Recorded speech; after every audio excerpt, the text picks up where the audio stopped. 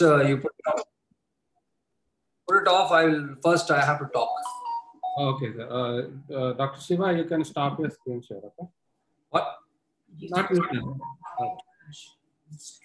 You don't have to share the screen, Harsha. It's not me, sir. The postgraduate is. Oh, okay. My dear Shiva. Yes, sir. Good morning, sir. Good evening, sir. Hi, Shiva. Hi, sir. Stop screen share. Yes, sir. Let me show. Ma, இது என்னவா ஒரு இதுல உட்கார்ந்திருக்க மாதிரி இருக்கு. Banyan ட்ரீல உட்கார்ந்திருக்க மாதிரி இருக்கு.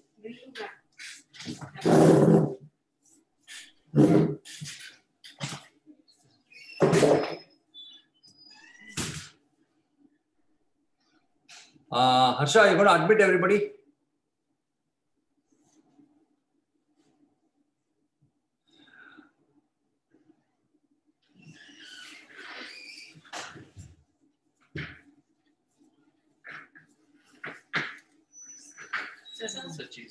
No, it's okay. I'm happy only. Harsha, have you admitted everybody? Yes, sir. They have logged. That is okay.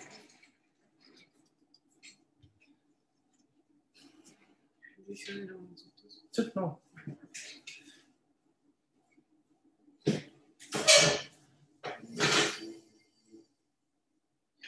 Shiva, which year you are doing, boss? Sir, I'm now final year PG, sir. MMC, no? Yes, sir. From Anthony, sir, unit, sir. Okay. Professor Anthony joined. Yes, sir. He have joined now. Okay. Don't disturb him. Yeah, he will tune in. He's a professional guy. Okay, sir. Yes.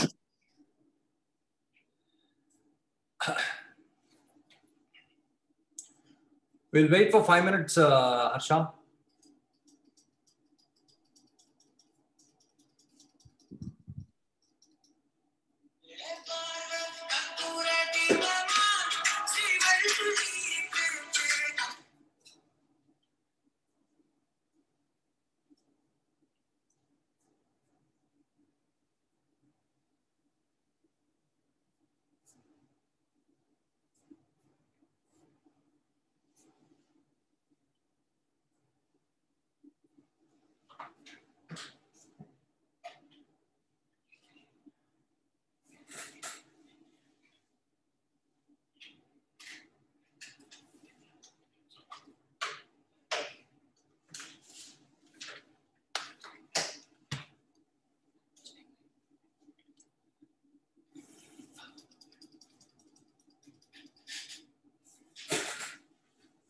Professor Anthony?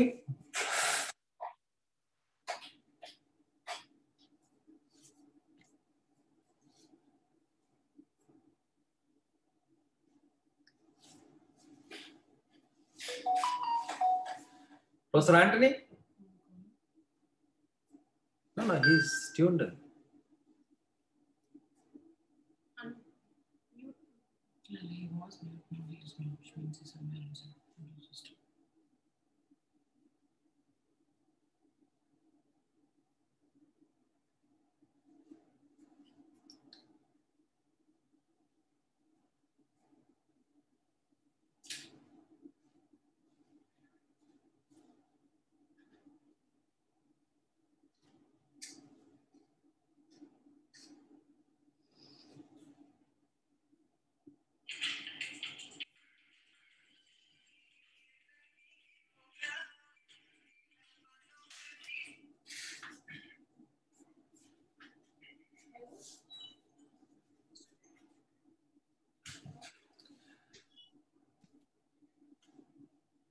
So we have Professor Anthony. Hi, Anto. How are you? Rocky boy, voice கம்மி ஆயிட்டே போகுது. பார்த்து ரொம்ப நாள் ஆகுது இது மாதிரி. What is this?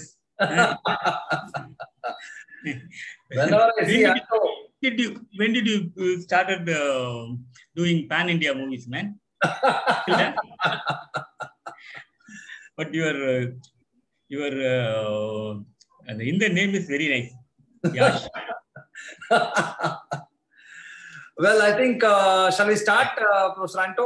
Yes, we'll start. Okay, so 10, 9, 8, 7, 6, 5, 4, 3, 2, 1, go. Okay, good evening, everybody. And it's a very, very important evening for you all today. Actually, I want to start this series with a few words of advice. Number one is,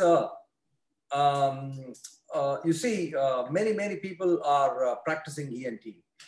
Many people are practicing good, good ENT. But there are very few who really want to impart knowledge. And I think there are very few teachers who really want to, propagate knowledge.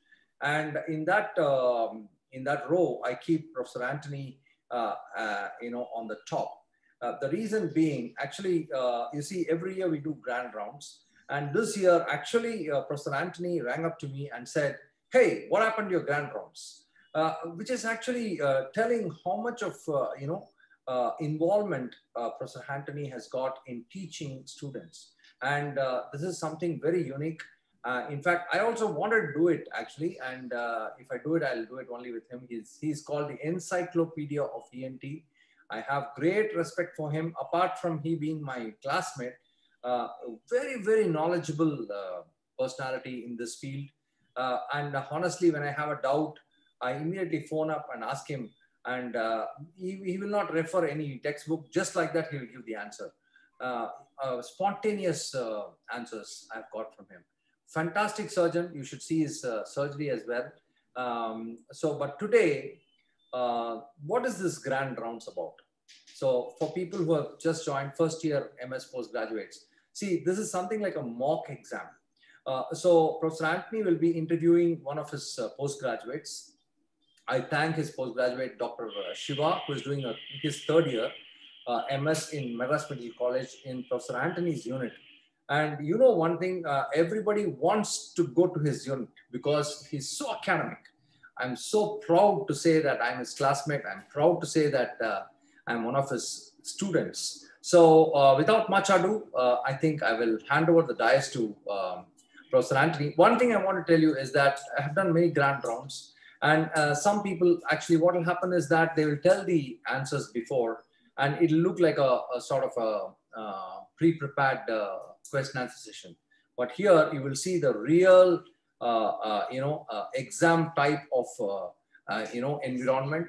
All of you take your notebooks, take your pen, and start jogging down his points. These are the questions which will be asked for you in your Viva. So here we are.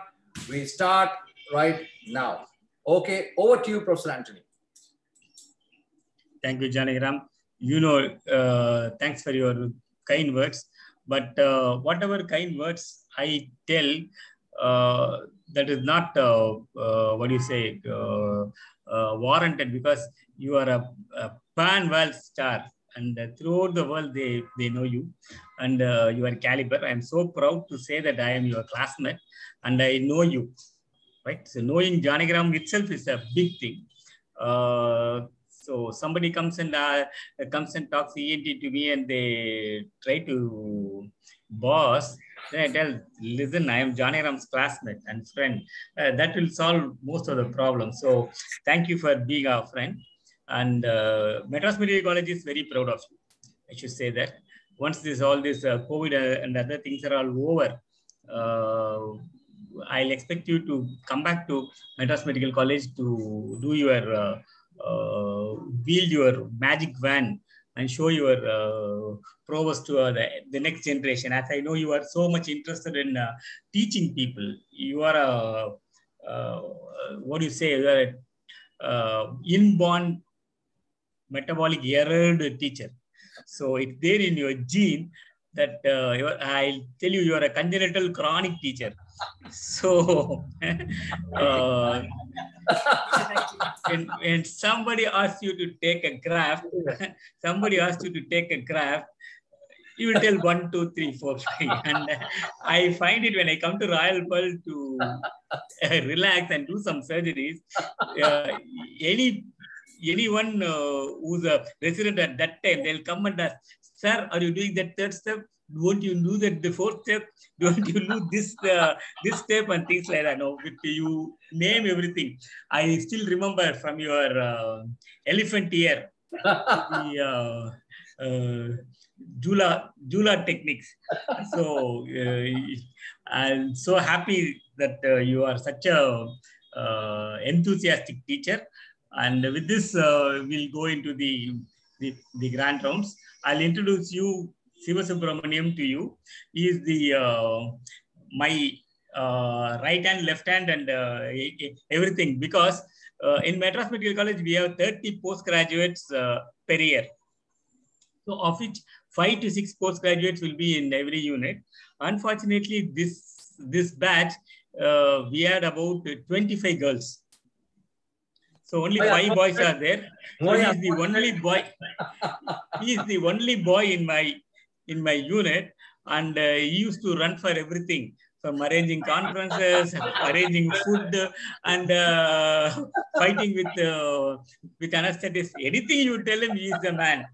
So with this, he was so helpful to me in running my ward with all the lady PGs around.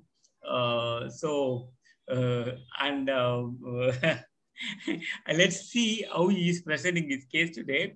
And please bear with him. He is not like Sarah, who was presented last year, in the sense that because he was overworked and we have not rehearsed, we'll see how he is doing today. Hope he is more tense than me. Shiva, Dr. Shiva. Yes, sir. Good evening, sir. I just messaged Dr. Anthony. If I were your student, I'll be definitely failing only. So Shiva will definitely pass, and because he has been taught by you. So whatever you say no will be better than my answer only. Go ahead and freak out, boss. I really, first of all, congratulate you, because you see, it's very bold of you to come in front of the audience like this, because this is going to be watched throughout the world. Believe me, this is such a sort of program, and the whole world is going to watch, and you are going to be, of course, the Kadanayagan, and the director is there, sitting there with his charming face. Okay, over to you. Thank you, sir. Thank you. Yes, Siva, we are waiting. Yes, sir.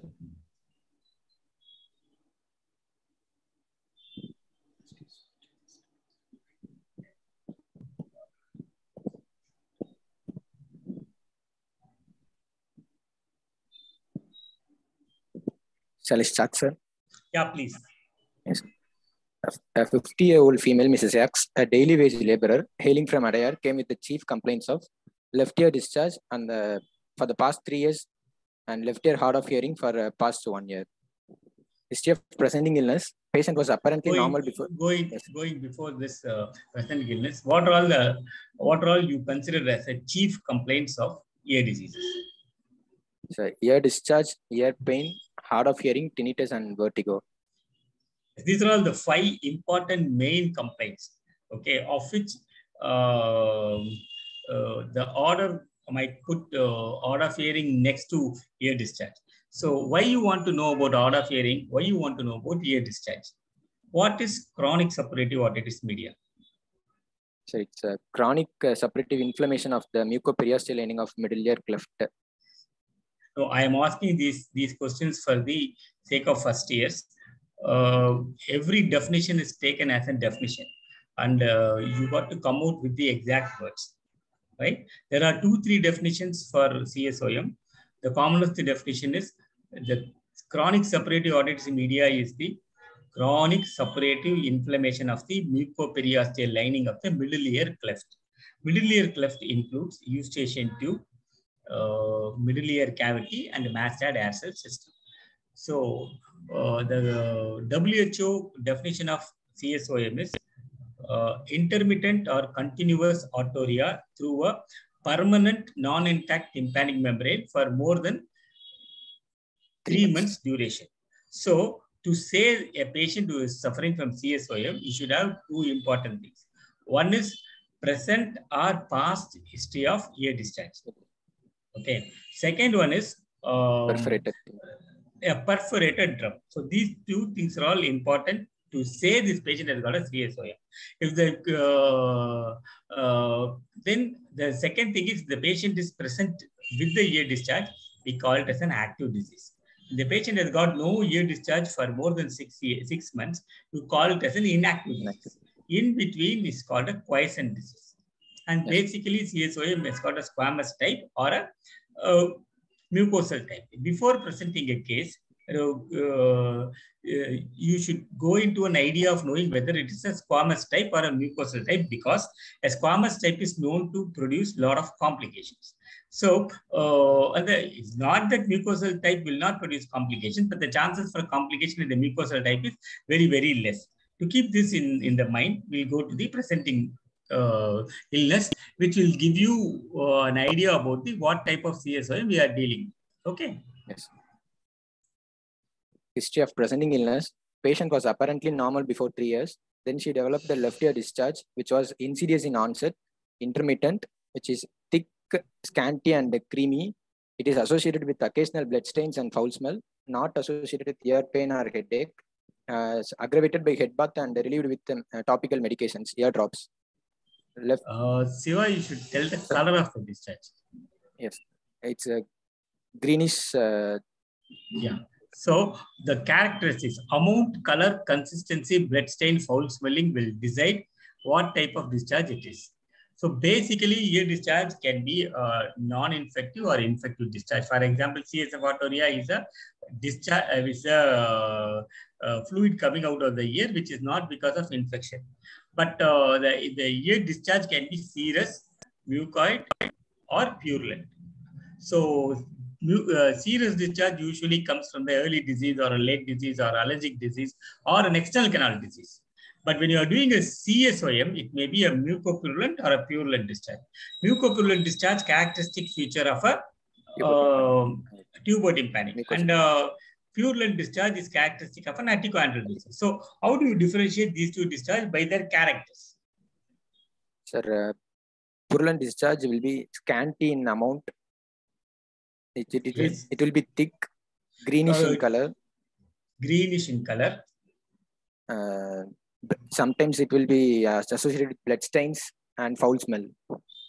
So amount, color, consistency, blood stained, and foul smelling. It is amount is scanty, color is greenish, consistency is thick, creamy, foul smelling sometimes, blood stained sometimes.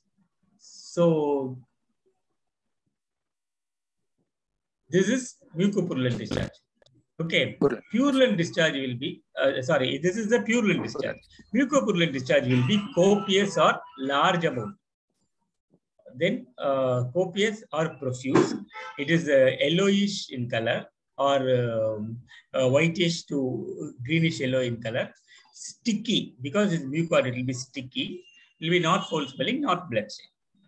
Okay, right. Then hard of hearing.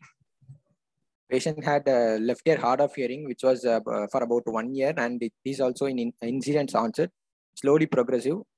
She is not able to hear the whisper sounds on that left ear.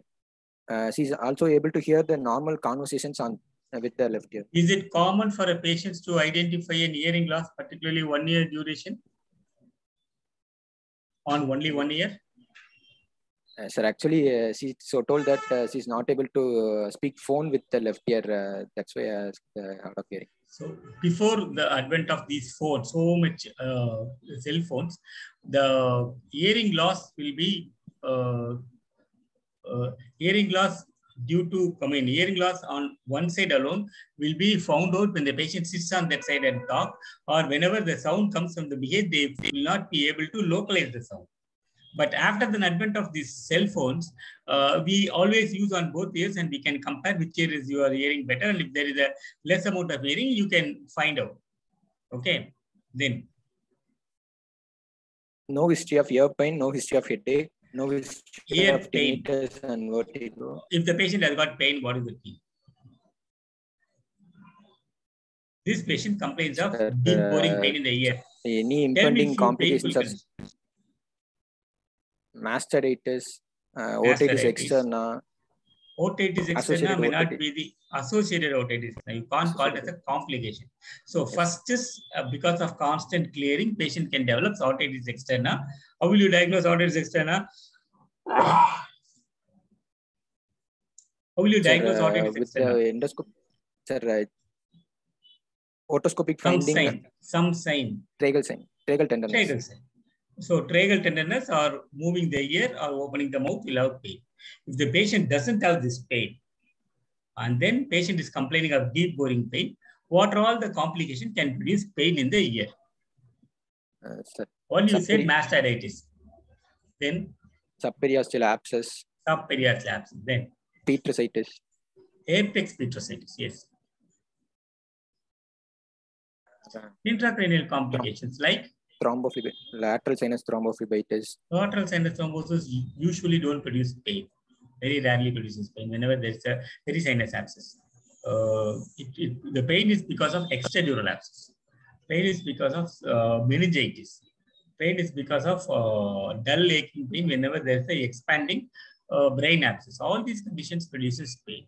So when the CSOM patient complains of pain, you should be careful. Okay, you should be careful. Okay, right. Then no history of tinnitus and vertigo, no history of fever, no history of... If the patient has got tinnitus and vertigo, what does that indicate? Sir, tinnitus can be due to any cause from the external ear to the inner ear. Okay. Can be due to accumulation of discharge or wax, in discharge in the middle ear, ossicular disruption or ossicular fixity, associated mastoiditis. CSOM with a hearing loss can cause tinnitus.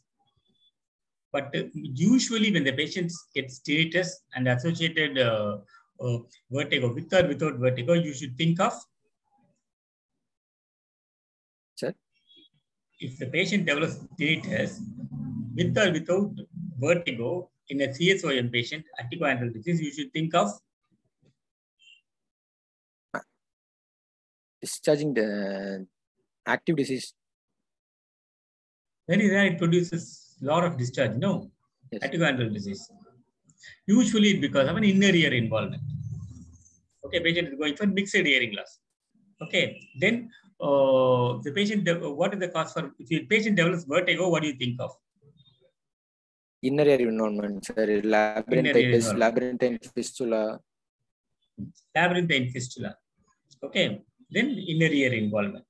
Okay, like labyrinthitis. Right, proceed.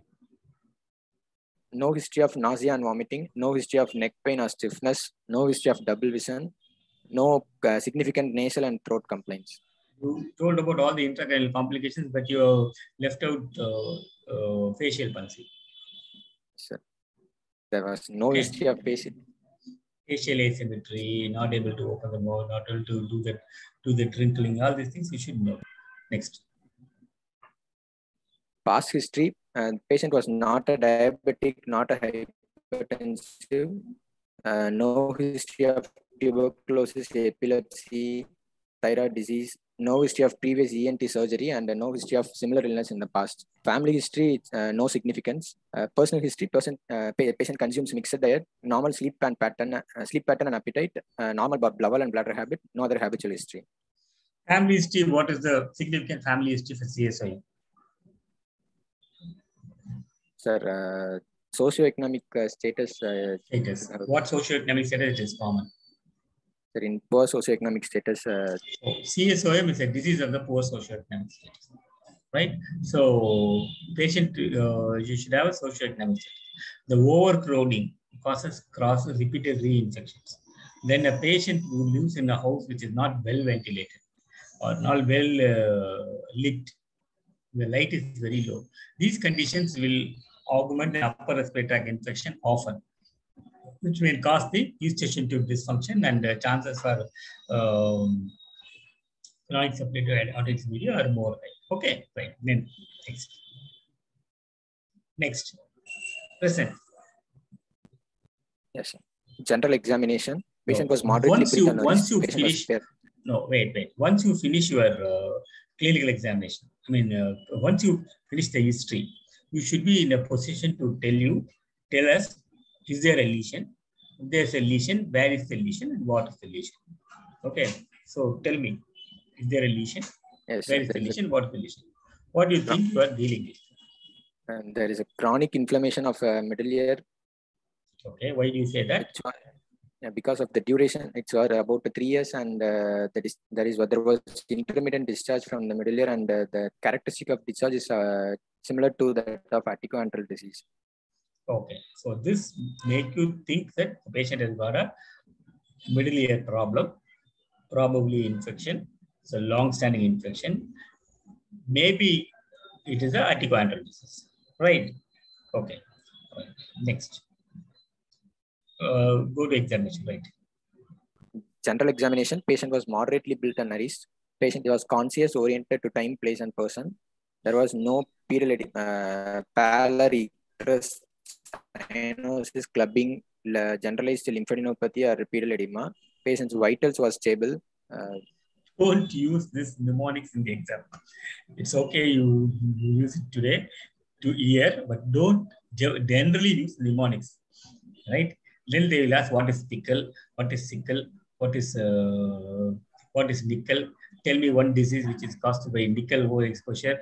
Tell me one disease occurs because of taking lot of nickel, and what is associated with sickle.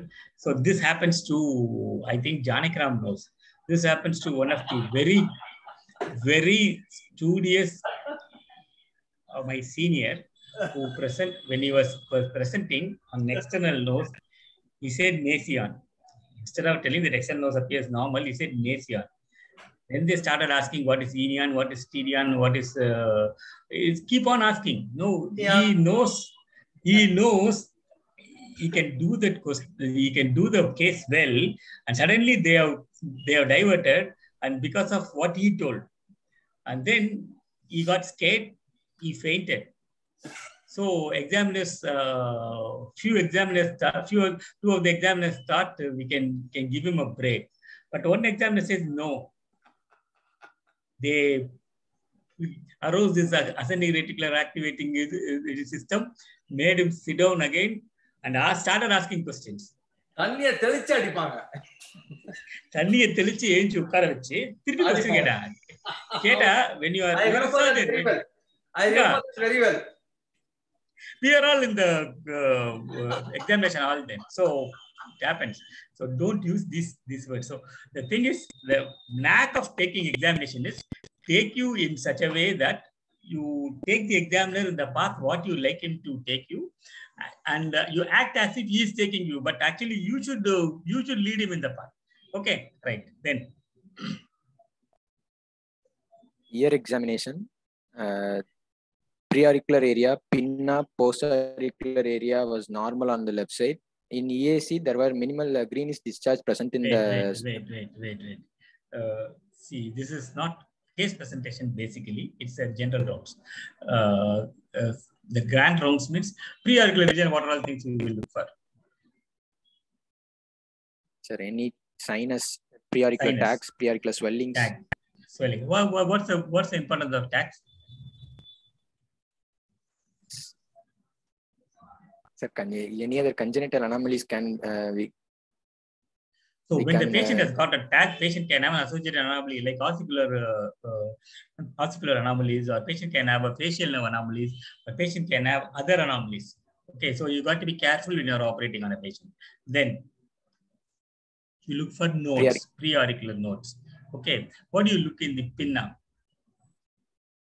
Sir, size of the pinna. Okay, any congenital anomalies like lobe ear, then what else? What is pseudocyst in postauricular region? What is pseudocyst of pinna? Boxes here, the collection of blood between the pericondylar layer and the cartilage of the. Not blood. It's a serous fluid. It's called seroma. Okay, the serous fluid accumulates between the pericardium and the cartilage and lifting it. If it gets infected, it can cause pericarditis, can cause eating away of the cartilage, can produce shriveled ear. Okay, then what do you look at the postauricular area? Postauricular groove, any swelling in the postauricular region. Postauricular groove should be looked for depth and. Why did you talk about postauricular groove? Then I will ask you what's the difference between acute furunclosis and the mastocytitis. Sir, in furunclosis, the post-auricular groove will be deeper, and in acute mastocytitis, it will be shallow. It will be accentuated and it will be obliterated. And what are all the other differences? So furunclosis, there will be tragal sign positive. In acute mastocytitis, tenderness will be present over the symboconcha, not in the tragus. Posterior wall sagging will be there in acute mastocytitis. Posterior canal wall sagging. Pinna will be pushed downwards and laterally in the acute mastocytitis. Downwards and backwards in it's not pushed downwards in furunclosis. It is pushed outwards and laterally. In the case of a furunclosis, it's pushed outwards. In the case of mastocytitis, it's pushed downwards and outwards. Okay. Then, what about the hearing loss? Yes, sir, in furunclosis, can I ask one question? Let us. Huh? Yeah. What is Frank's sign, my dear Shiva? Frank sign. Sir, Frank pus. Not Frank plus a pus. Frank sign of the earlobe. Anything connected to the heart?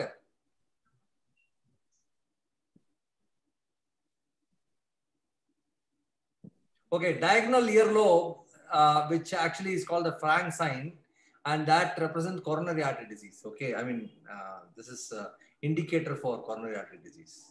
Okay, this was asked to me, that's why I asked you. Okay, boss, carry on. Sorry, Professor. And before Professor Andre, I should not ask any question. Bye. Okay, post-auricular region. What are all the signs of mastocytitis in post-auricular region?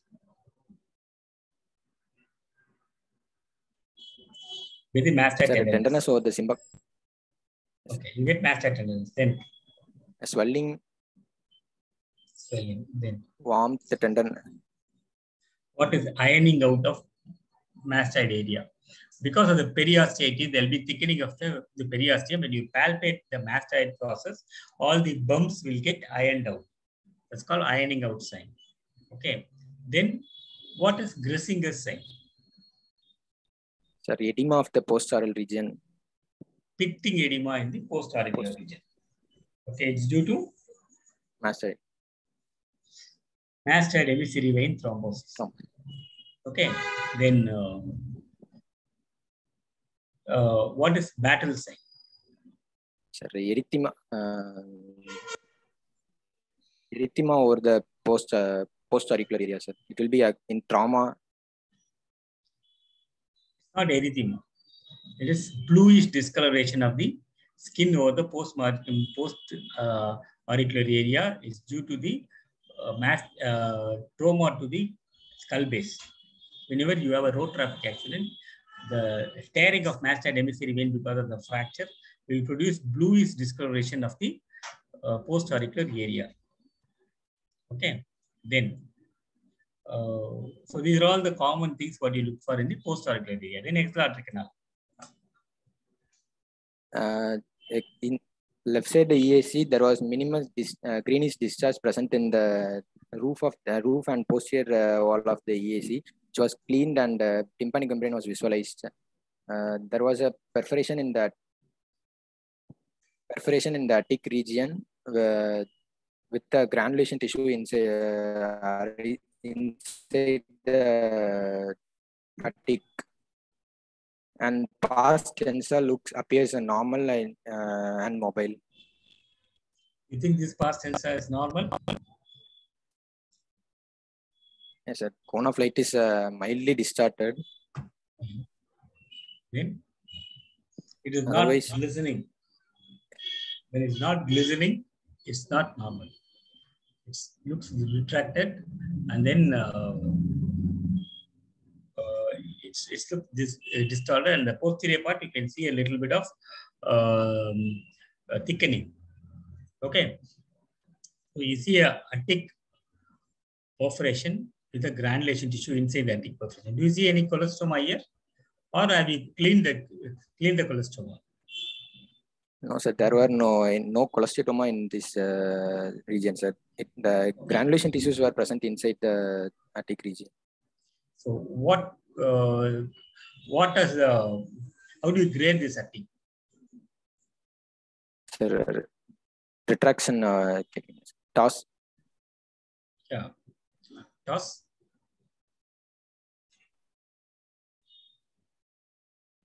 Grade 1 is a dimpling, a simple dimpling of the attic. Grade 2 retraction is draping of. What is this? Sir, grade 3. Grade 3. That means retraction. The partial erosion of the sputum. Partial sputum erosion. Okay. What are all the where does the retraction starts? Prusak space. What are the boundaries of Prusak space? Laterally by pars flaccida, medially neck of the malleus, superiorly lateral fanning fibers of the lateral malleolar fold, inferiorly by the lateral process of malleus. Okay, so that's Prusak space, right? You take a small pin and puncture the pars flaccida. Where you enter is the Prusak space. Medially by the neck of the malleus, laterally by the pars flaccida, superiorly by the fanning fibers of the lateral malleolar fold, inferiorly by the lateral process of the malleus. Okay, so there the colostoma starts. Okay, then fine. What are the other findings?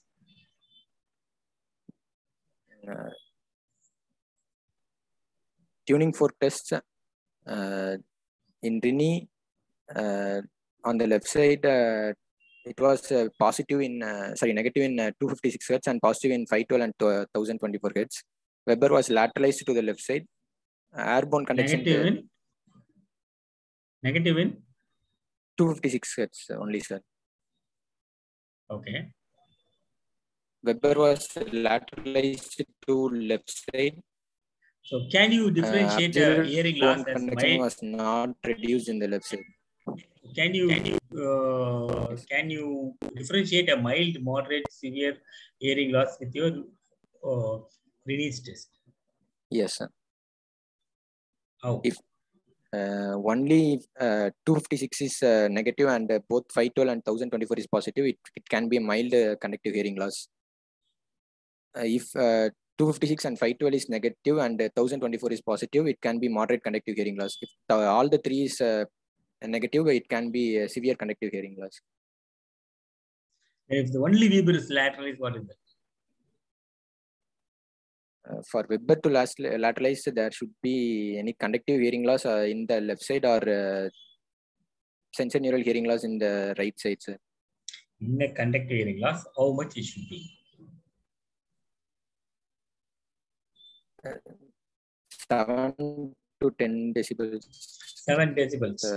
Difference between two. There should be difference of 7 decibels. If it is 7 decibels, you get a Weber gets lateralized. Okay, you don't see 512, 256 together. If it is 256 is really negative, other 2 is really positive, it is mild, then moderate, then severe. Okay. What is false negative?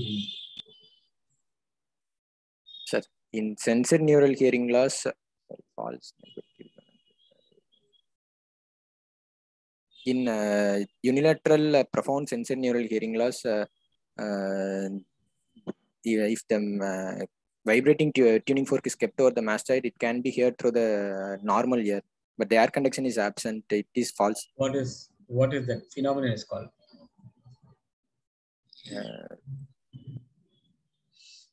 It's called crossover phenomenon.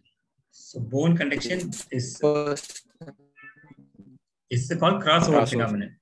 Bone conduction is ear on both sides. So when there is a severe sensorineural hearing loss, so stick on my right ear, and when you keep the tuning fork here, you will be hearing from the left side. But the bone conduction, you cannot recognize whether it is left side or right side. So you will be hearing the sound. So you will be telling that that's a ring negative. That will be differentiated by doing your Weber test. So what is ABC? Absolute bone conduction test, we will be testing the bone conduction alone, sir. By after closing that EAC, occluding the EAC, we will vibrate the tuning fork and place in the mastoid. Once the patient... there is no EAC, IAC. Occluding external artery canal. Occlude the external artery canal. You assume the examiner is normal. Vibrate a tuning fork, keep it over the patient mastoid process. When the patient stops hearing it, you can keep it on examiner's ear and to check it out. And then you can grade it, or you can quantify it by calculating how many seconds the examiner can hear. The examiner hears 5 seconds, or examiner hear 10 seconds. The 10 seconds is severe compared to that of that 5 seconds. Okay, you can quantify the hearing loss by ABC. Okay, then what is 3-point tenderness? Sir, using 3 fingers, sorry, index, middle, and thumb finger. Middle finger will be kept over the Simbaconca. Index finger over the tip of, posterior border of the mastoid, and thumb finger in the tip of the mastoid cell. If tenderness is present in the Simbaconca, it indicates any mastoiditis. Tenderness present over the posterior border of mastoid, it indicates mastoid emissary vein thrombosis. If tenderness is present in the tip of the mastoid, a tip cell infection can be there. Okay, so that's about the 3-point tenderness. Then what is fistula test? How do you do fistula test? So using Siegel's pneumatic speculum, we will vary the pressure. What is the Siegel pneumatic speculum contains? Oral speculum, magnifying lens, and pneumatic bulb. What lens? What lens? Concave lens. Sorry, convex lens. Sir. Biconvex lens. Biconvex. What is its power? 2x magnification. A lens power is quantified in diopters. How many diopters? 10 diopters. It gives you the 2 times magnification. Okay. What are the advantages of Siegel speculum? Sir, to check the mobility of the tympanic membrane, to do fistula tests, to deliver medications, for magnification. Okay. Powder insufflation tests can be done through. Okay. Then you can suck out the secretion from the middle ear cavity. What is powder insufflation test? Sir, it is hard to differentiate the type for adhesive otitis media and perforation sometimes, sir. On that time, we will use boric acid to insufflate the tympanic membrane. If the squamous epithelium is there, the boric acid won't get absorbed. If there is a inner ear mucosa, don't get wet. Don't get wet. Okay, if there is a middle ear mucosa exposed, that secretes mucus. So whenever the boric powder sprayed on a wet surface, it gets stuck and becomes wet. Okay, that's called powder insufflation test to differentiate between the grossly retracted tympanic membrane with that of the large central perforation. Okay, right. Then on right, fistula test was negative in the right side. 3-point tenderness was negative, and the tracheal tenderness was negative in the left side. So fistula test. What is fistula test? What is the aim of the fistula test? Sir, to variate the pressure difference in the middle ear and to check whether there is any fistula between inner ear and the middle ear. Fistula tract communication between inner and middle ear.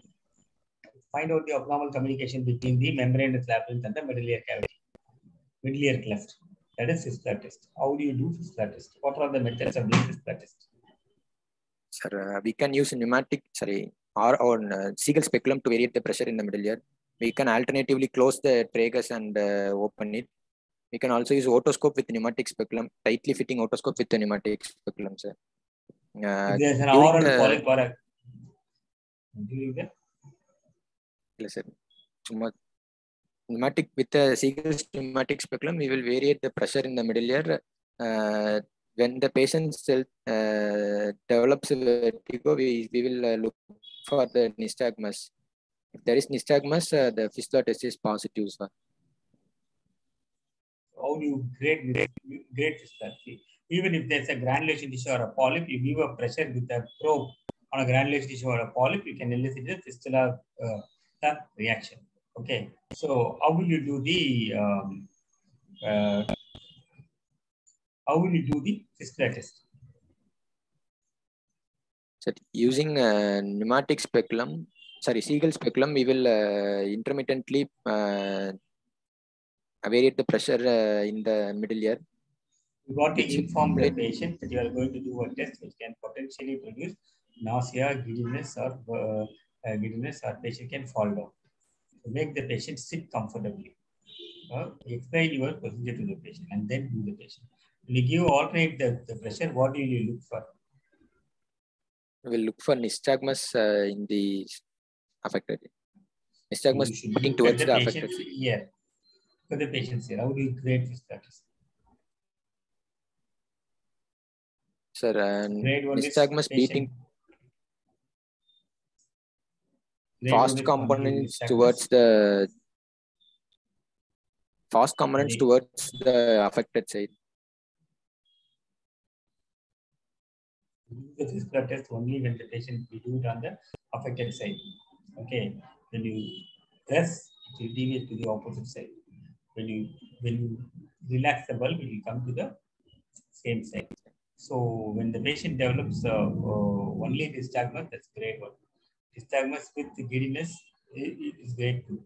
Nystagmus, giddiness, vomiting, and the patient collapses, that's grade 3. Okay, what is false negative fistula test?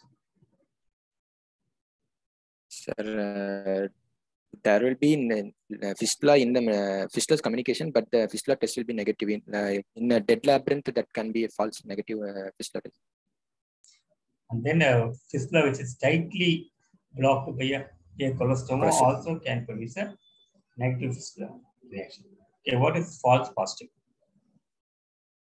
Sir, in early Meniere's disease, the saccule will be lying just beneath the foot plate of stapes, so that it will produce a nystagmus. Sometimes it will produce nystagmus during fistula test. It is false positive. Okay. What other condition? What is any bird sign? Sir, alternating the nystagmus while alternating the pressure in the middle ear. Any bird sign comes when the patient has got a lax annular ligament. Any bird sign is other sign of a false positive fistula test. In the case of a congenital syphilis, the ligaments will be laxed. So in the case of a lax annular ligament, there will be an hypermobile foot plate that will cause, when you do a fistula test, patient develops giddiness. But there is no actual fistula. That's called false negative. Okay. Then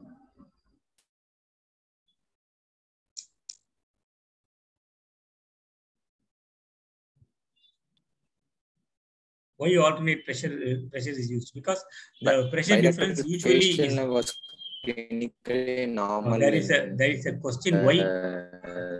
Website. Why the alternate pressure is used for fistula test? Because the membranous labyrinth is inside the well-protected bony shell.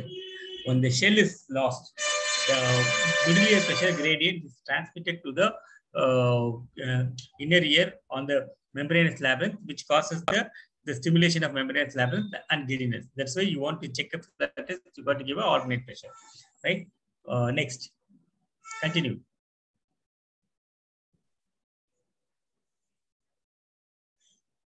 Continue, Siva.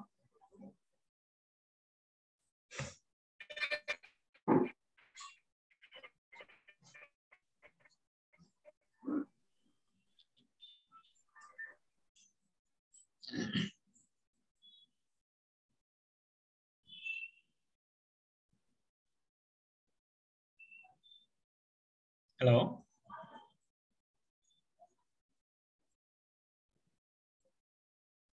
Normal and mobile in right side.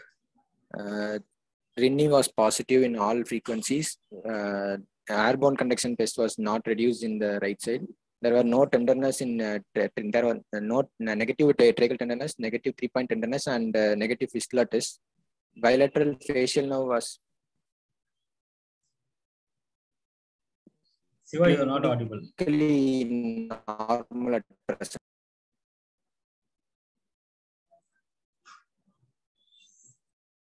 Siva?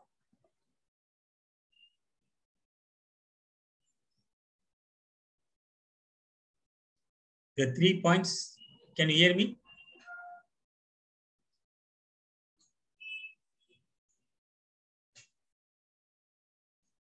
Can you hear me? Anyone?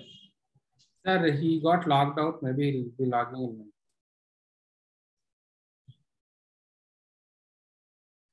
Yeah, the 3 points are, one is over the Zimba concha. Second one is over the posterior border of the mastoid process. Third one is over the tip of the mastoid process. Zimba concha corresponds to the McEwen's triangle, which is the mastoid antrum. Posterior border is for the mastoid emissary vein. Tip is for the mastoid tip. That's the 3 points. Okay. Right. So, have you back? Yes, sir. Sorry, sir. Yeah, it's okay. Present.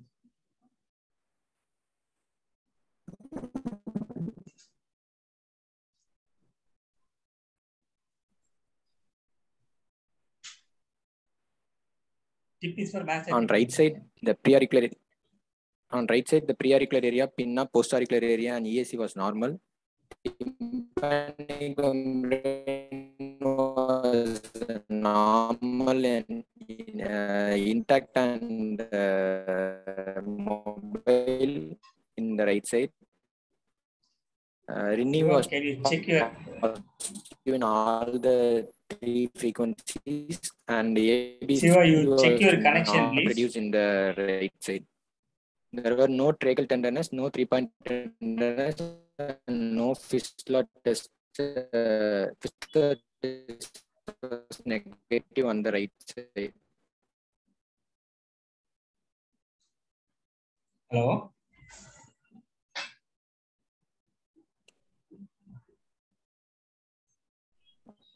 Hello? Yes, sir. 1 minute. Sorry, sir.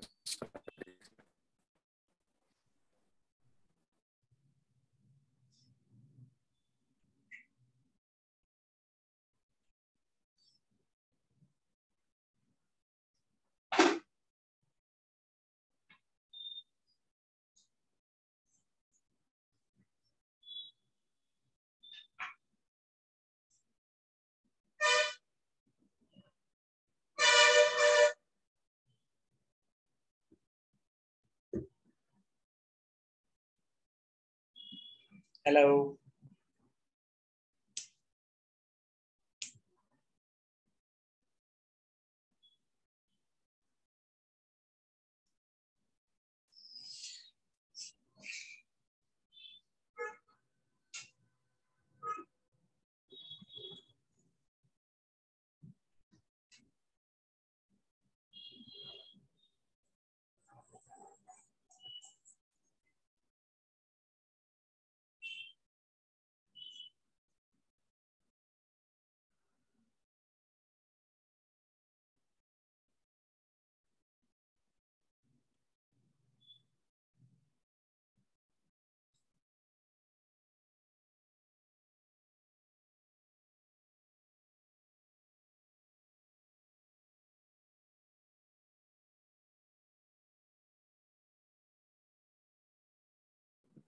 Hello, sir. Hello. Tell me, Siva. Yeah, Siva, tell me. Sorry, sir. The network was issues. Yeah, tell me. Bilaterally, the facial nerve was clinically normal, sir. Nose, there was no abnormal finding, and in throat, there was no any Tell me abnormal your finding. diagnosis. Tell me your diagnosis. Left-sided chronic otitis media with the active squamous cell disease with the mild conductive hearing loss without any complication. Okay. Right. Why do you say this is squamous cell disease? because of in history itself, the patient had a scanty discharge with greenish color. That stage is gone. That stage is gone. On examination, there was a perforation in the attic region with the granulation tissue inside the attic, and partial erosion was there. What is granulation tissue? Fibrous tissues with neovascularized neoangiogenesis. Reparative tissue with a fibroblast and a neovascular neogenesis of vascularization. Okay, so what does that granulation tissue do to the body? Sir, it will cause inflammation around the. When you see a granulation, what do you think underlying? Underlying inflammation, and it can erode the bone underlying. There is always an underlying osteitis. Okay, how does colostoma erode bone? Sir, by pressure necrosis, hyperemic decalcification, vicarious blood supply, enzymatic degradation. Okay. See, the pressure necrosis is not the pressure is sufficient to cause the bone necrosis, but this will cause the ingression of keratin inside the mucosa, which will cause the active inflammation in the mucous membrane, which will attract all the multinucleated giant cells and the inflammatory cells. This produces increased blood supply to the local area. Whenever there is an increased blood supply on a bone, the calcium will go from the high concentrated bone to the low concentrated blood. So the bone will lose the calcium. The bone contains three important structures. One is calcium, second is osteocytes, third is the matrix. So the calcium moves out of the bone. It's called hyperemic decalcification, otherwise called allostasis. Then there are a lot of multinucleated giant cells. These giant cells will form osteoblasts as well as osteoclasts. But the osteoclastic activity will be more compared with that of the osteoblastic activity. So it will eat away all the cells. And a lot of enzymes will be secreted. These enzymes will cause the elastase, protease, and collagenase enzymes will eat away the matrix. So the matrix goes, cells goes, the calcium goes, so bone became weak and it will go for necrosis. What is the first bone which will get eroded in the colostoma? Sir, lenticular process of incus. Lenticular process of incus is the first bone which goes. Why? What is the blood supply for the lenticular process? Sir, it's anastomosis between the branch from stylomycete artery and arteria nuctica incudi. Incudomalleoli. Okay. So, which is the branch of? Sir, middle meningeal artery. In between, there is one artery there. Sir, superior temporal artery. Superior tympanic branch. Superior tympanic branch of the middle meningeal artery, which comes inside the miliary cavity, gives the nutrient branch to the ossicles called arteria nuctica incudomalleoli. So these artery will come up to the level of the lenticular process. With the lenticular process, blood supply comes from the anastomosis from the stylomycete artery, which comes from the pyramid along the stapedius tendon and supplies the suprastructure of stapes, and along with that supplies the lenticular process. So these two arteries, anastomosis is a long distance artery. It's got a very poor blood supply, so chances for it to get necrosis is high. Okay, then how does where does this colostoma starts? In Prusak space, usually most commonly in the Prusak space. How does it spread? So from Prusak space, it enters the superior incudal space, and lateral to the body of incus, it will go into the adductus and antrum. Okay. Then how it comes down? Through the posterior pouch of Walters, it will enter the mesotympanum. What is the posterior pouch of Walters boundaries? Posterior malleolar fold posteriorly and anteriorly by the remaining posterior part of tympanic membrane. Past tense, sir. Laterally, medially. Laterally by the tympanic membrane. Laterally by the tympanic membrane. Medially by the posterior malleolar malleolar ligament. Okay, so in between their space is called posterior pouch of Walrus, through which the colostoma comes to the posterior mesotympanum. Similarly, anteriorly through an anterior mesotympanum, anterior to the anterior pouch of Walrus, it comes to the anterior mesotympanum. Okay, how does the posterior superior colostoma spreads? Posterior superior cholesteatoma goes to the retrotympanum, and it will enter into the sinus tympani and facial recess. It can go down into the hypotympanum. It can go into the go medially into the promontory and enter the mesotympanum, and through the isthmus tympanicus, it will enter into the adductors and antrums. How? Sir, from mesotympanum, isthmus tympanicus posticus, it will enter into the superior inguinal space, and it will superior. This goes into the inferior inguinal space, medial to the body of the incus. Okay, if you see a colostoma from the attic area, it goes into the antrum, it goes usually lateral to the body of the incus. With the posterior superior retraction pocket colostoma, if it doesn't erode the complete incus, if it goes to the antrum, it goes under the medial to the body of the incus. So whenever you do an atticotomy, if you see only colostoma, if you see only incus which is intact, you should not leave and come out if you are managing a posterior superior retraction pocket with colostoma. You have to always remove that incus to see the under surface, to see any colostoma goes under the incus. Otherwise, you might miss this. Okay, how will you, without removing incus, how will you find out? Is there any way? So posterior tympanotomy. You are talking about attic, medial to the body of the incus. Through endoscope, you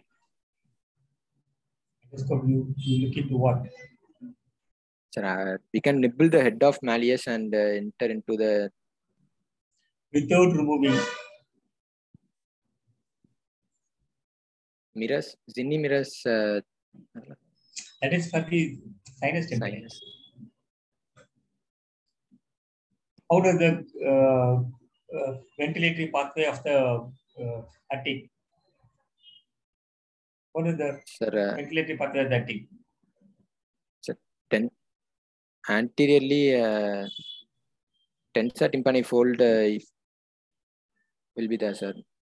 Okay. It you have will usually canticus and isthmus tympanicus posticus. Okay, you have a posterior pathway and an anterior pathway. Anterior pathway goes medial to the annular malleus, and it goes anteriorly, or the posterior pathway goes along the isthmus tympanicus posticus. The tensor tympanic folds development entirely depends upon where the anterior epitympanic disease arises from. If it arises from the anterior pouch of the saccus spurious, the fold will be complete. If it is from the protympanum, it will be perforated. So all these things can be seen when you look at those areas with the angled scope from the tympanic cavity. So elevated tympanic flap, you put an endoscope inside, you can see the medial surface of the you can see the ventilatory pathways, and if there's a colostoma goes inside, it can be accessed. Okay, right then. What is dysventilation syndrome? Sir, blockage of isthmus tympanicus posticus and anticus will totally cut off the ventilation to the attic region. Therefore, retraction can occur, and cholesteatoma can. What is universal dysventilation syndrome? What is segmental dysventilation syndrome? Universal is eustachian tube block is universal dysventilation syndrome, sir. See, for example, for your case, there's an attic problem. There's not much of a problem in the mesotympanum. That means there should be some dysventilation between the attic diaphragm and the mesotympanum. If there is when there's only the posterior part of mesotympanum is involved, is posterior part of mixotympanum alone is retracted. Then there will be from the angle of the malleus, which is adherent to the promontory, and there is an adhesion which will cut off the posterior mesotympanum from the protympanum. Then you get the posterior mesotympanic dysventilation syndrome. So this is called segmental dysventilation. If the whole eustachian tube is blocked, then you have a universal retraction. Okay, so usually these people will have a contracted antrum, and patient will have a sclerosed master. Okay, so what is how much hearing loss is expected when the patient has got a, see, if this patient, it's an intact drum. Okay, this patient has got an intact drum and there is an auricular discontinuity. Auricular discontinuity. Okay, and another patient who got a perforated drum with the same patient with an auricular discontinuity. This patient will have a more conductive hearing loss. Perforated drum. When the auricle is normal, past tense of perforation will have more hearing loss. Okay. Around if the lenticular process necrosis, the lenticular process is necrosed, intact drum or a perforated drum, which will have more hearing loss. Intact drum patient will have more hearing loss. Intact drum patient will have more hearing loss. Okay, why? Because of the baffle. Through the perforated drum, the certain amount of sound waves can go and touch the foot plate, which is prevented by the intact drum. So a perforated drum will have more hearing loss. What is bridging cholestoma? When cholestoma will bridge between the necrosed auricle and the tympanic membrane, the hearing loss will be less. Even though there is no auricles, the cholestoma will bridge between the tympanic membrane and the foot plate. When will you suspect auricular discontinuity or bridging cholestoma in a patient of a cholestoma with a conductive hearing loss? Sir, when there is conductive hearing loss with more than 60 decibel hearing loss, there can be auricular discontinuities. Less than that is which amount of hearing loss? Minimum this amount of hearing loss you should think of auricular fixation or discontinuity. 60 decibel means there can't be a bridging cholestoma, right? But that's also is conductive hearing loss. 25 decibels. If there is more than 25 decibels of pure conductive hearing loss, always should look for there is some discontinuity in the auricles. Okay, right. This is about why this patient develops mixed hearing loss. Sir, in cholesteatoma, with the secondary bacterial infection, the bacterial toxins can enter into the round window or oval window and affect the outer hair cells, which can cause sensorineural hearing loss also, sir. So the patient can have a mixed hearing loss. Okay. So the more than 25 decibel of conductive hearing loss, in a case of with CSOM with cholestoma, always you check up whether the patient has got a auricular discontinuity. Okay, right. So how will you proceed with this patient? I would like to investigate and treatment. First, I will do confirmation of the otoscopic finding with otoendoscopy or otomicroscopy, oral swab for pus culture sensitivity, X-ray mastoids. Listen, you do examination under anesthesia, preferably general anesthesia or local anesthesia, with the help of an endoscope or a microscope. What are all things you will do? If there is, we have to clean the discharge in the external canal if there is any. We can remove the granulation tissue. If we needed, it can be taken for biopsy. First thing you do is confirm your examination findings. Then you take the pus from the middle ear designed for culture sensitivity. Then you do the thorough washing. Washing of the ear is called what? Oral toileting. What are the types of oral toileting? Syringing, suction clearance. Dry mopping, wet mopping, suction clearance. Dry mopping is using that cotton wool, cotton tip applicator, you remove the pus. Wet mopping is syringing. Suction clearance is what we told now.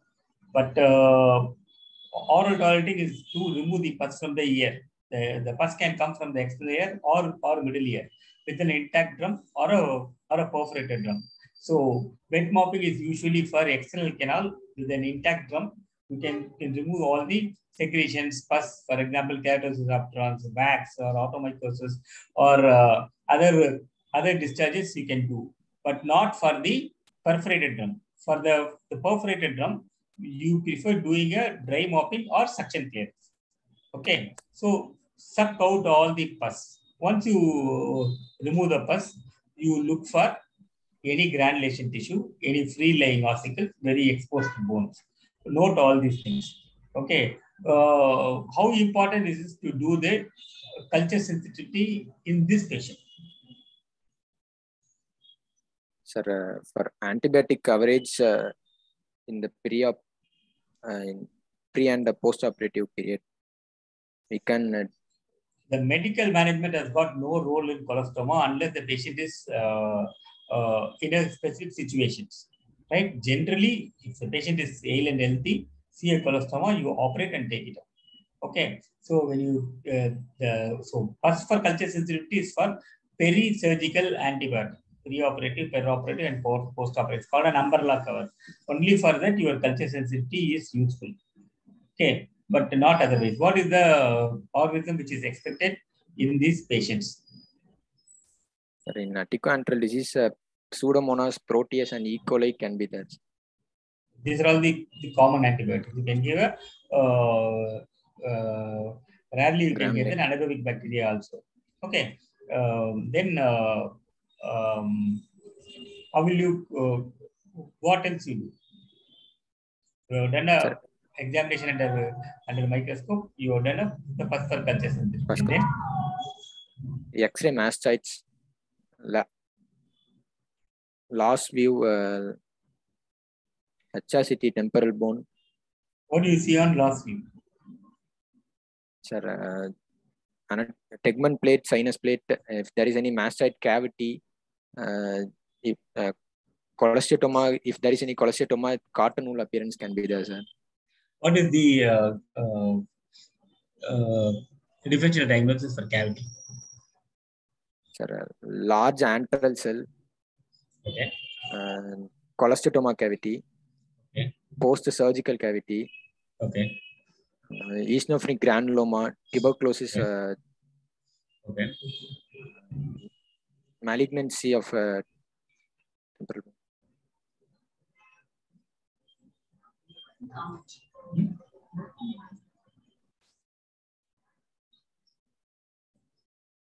Hello? Yeah. Hello, sir. Malignancy of temporal bone. Okay. Primary malignancy, secondary malignancy, glomus jugular, even malignant artery system. All these things can erode bone and can produce cavity-like lesions. Okay. Then what other investigations you do? So, HRCT temporal bone. Okay. MRI, diffusion restricted, diffusion weighted MRI for the mastocytes. Okay.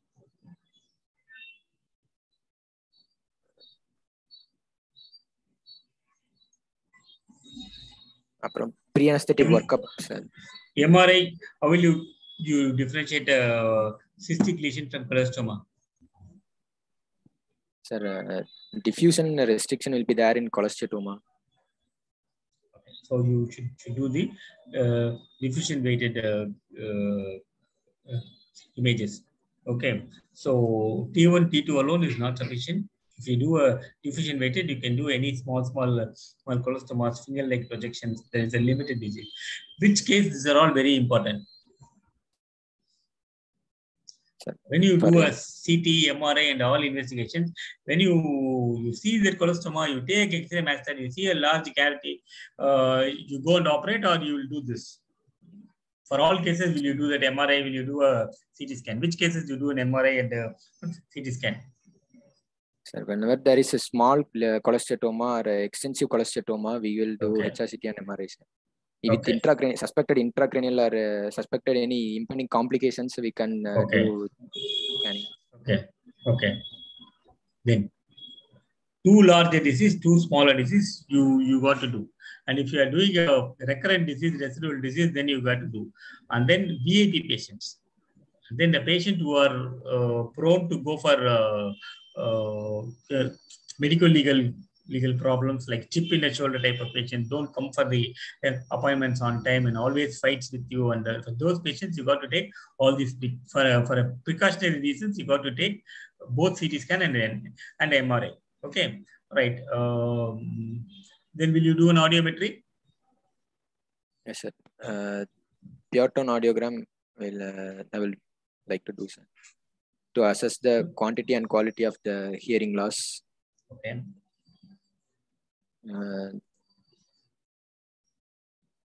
So which hearing loss you will do the tympanoplasty? Which hearing loss you will not do the tympanoplasty? What are the prerequisites for a tympanoplasty in these cases? Sir, for tympanoplasty, there should be preferably dry air. Okay. There should not be any cholesteatoma. You should remove all the cholestoma. You should leave in with the cholestoma. Then good cochlear reserve, normal eustachian tube function. What is good cochlear reserve?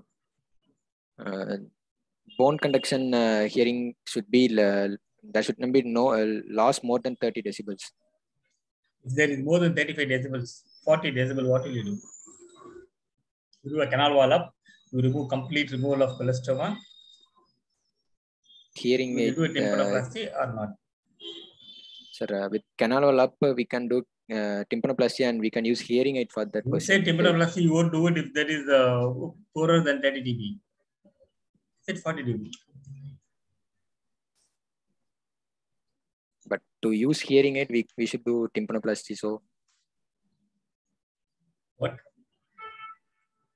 Sir, for using hearing aid, we should do tympanoplasty, sir. So the good cochlear reserve concept is gone. Okay, so if the patient has got a poorer hearing, more than 30 decibel sensorineural hearing loss, you augment the hearing with the tympanoplasty and keep a hearing aid. Without tympanoplasty, you just close the tympanic perforation and giving a hearing aid, the augmentation will be much lesser compared with that after doing a tympanoplasty and give a hearing aid. Okay, so whenever you have a hearing loss, you augment it with the ossiculoplasty, and then if there is still is not sufficient, you can go for a hearing aid. Okay, then okay, what will you do to the patient? For this patient, I would like to do modified radical mastectomy. No, fine. What are all things you can do to the patient? Will you give any conservative management? What is the conservative management you give to this patient? Why? When? Sir, if the retraction pocket is fully visible and self-cleansing, and the patient is willing for follow-up, we can do repeated suction clearance of the retraction pocket alone. Why?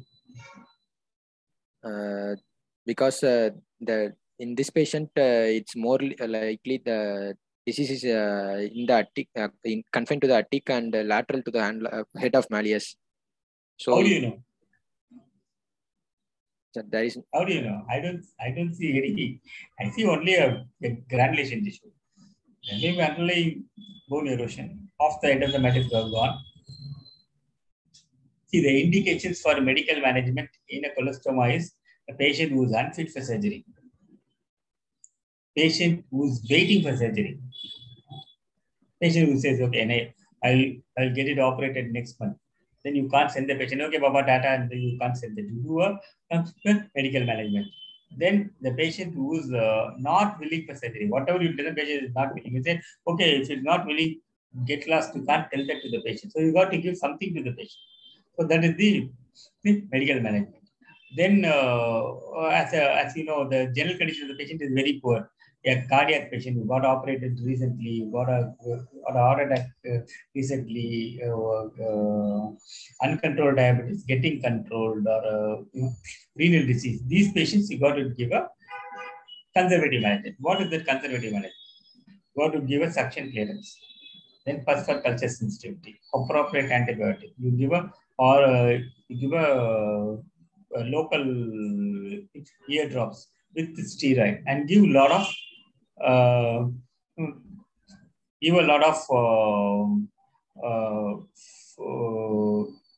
you got to follow up the patient repeatedly so that you monitor the patient's disease progress. Okay, so that is got to be done in the patient who are waiting for surgery or patient who are not fit for surgery.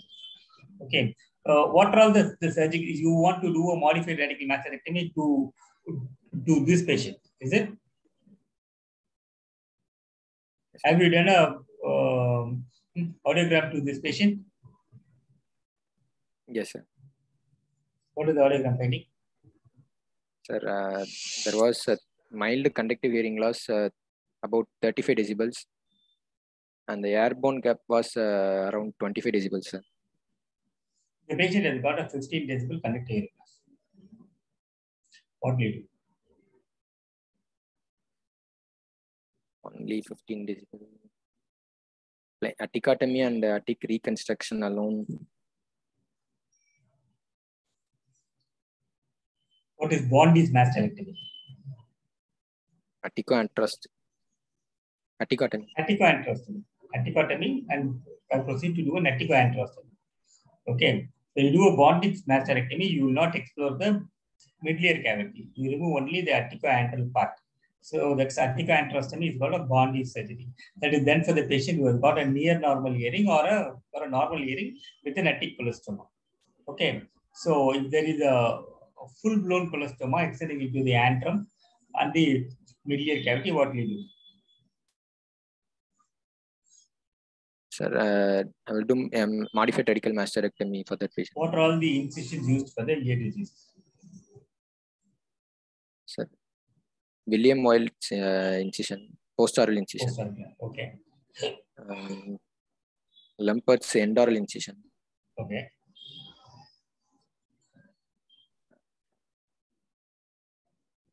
Okay.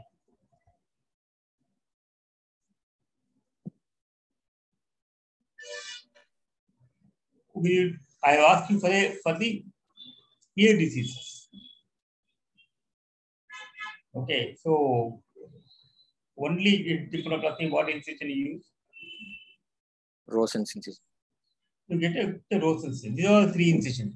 Rosen's endomeatal incision, William Wales post-auricular incision, and Lempert's endoral incision. Okay, so then how do you proceed doing a modified radical mastectomy? How do you identify mastoid antrum? What is the surface marking? McEwen's triangle. Boundaries of McEwen's triangle. Superiorly by suprameatal crest, anteriorly by the posto-superior part of external auditory canal. Okay. Meatus, and a tangential line drawn to the posterior superior wall, which bisects the suprameatal crest, forms the posterior limit of the McEwen's triangle. So, superiorly posterior superior meatal, anteriorly posterior superior meatal wall, superiorly the temporal line or the suprameatal crest, posteriorly a tangent from the posterior canal wall, which bisects the suprameatal crest or a temporal line. It should bisect. So that line makes the McEwen's triangle. Otherwise, that area is called fovea mastoidae. Mastoid antrum is how deep from that area? 1.5 centimeters. 1.5 centimeter in the corona puddle. Okay, so that is the McEwen's triangle. So how do you proceed with modified radical mastectomy? Sir, William White's postoral incision, periosteal flap elevation, identify the McEwen's triangle, and I will start the bone work. After identifying the master antrum, I will eccentrate all the accessible air cells, break the bridge. I will remove the bridge completely and reduce the ridge. What is bridge? That part of posterior superior meatal wall lying lateral to the adductus. That part of the posterior superior meatal wall which lies lateral to the adductus at antrum is called bridge. What is ridge? That part of posterior meatal wall lying lateral to the vertical part of facial nerve is ridge. Called ridge. What is the anterior buttress? That part of superior meatal wall lying posterior to the temporomandibular joint. Or it goes in joints with the tegmen. So that is the anterior buttress. Posterior buttresses? That part of posterior meatal wall which attached with the floor of the EAC. Floor of the external aortic canal. Okay, so this is posterior buttress. So you remove the bridge, reduce the ridge to the level of facial canal. How do you know which is the level of the facial canal? Sir, at the level of lateral semicircular canal, the second genu will start, and in the upper part, we can remove up to the pyramidal process, or in the lower part, we can remove up to the digastric, just medial to the digastric ridges.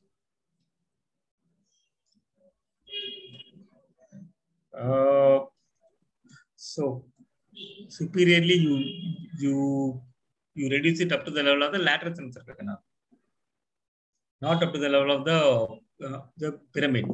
Pyramid lies medial to the facial canal. You go up to the level of the pyramid, you are bound to expose the facial canal. So up to the level of the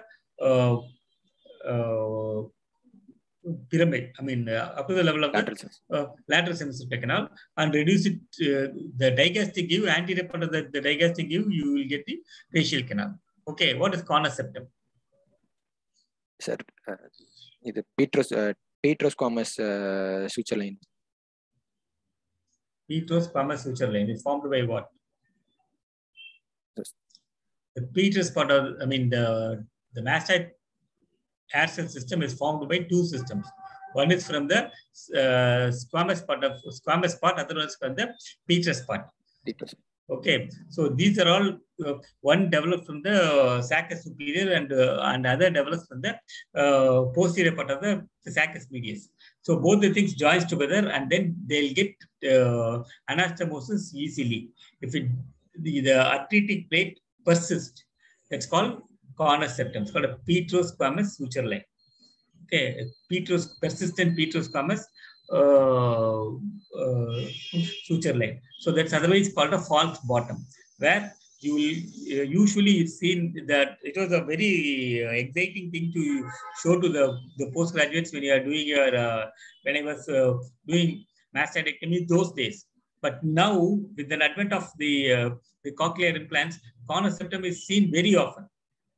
Because before it gets perforated at the age of, before 2 years, we are doing mastectomy. So the false bottom is very commonly seen these days. So that is when you drill, you get an arthritic plate, you think it's an antrum, but you will not see the short process of other things. If you drill, and lateral semicircular canal, if you drill more, you open up, you see an other air cell system. So that's a persistent petrosquamous suture line. That's called corner septum. Okay, then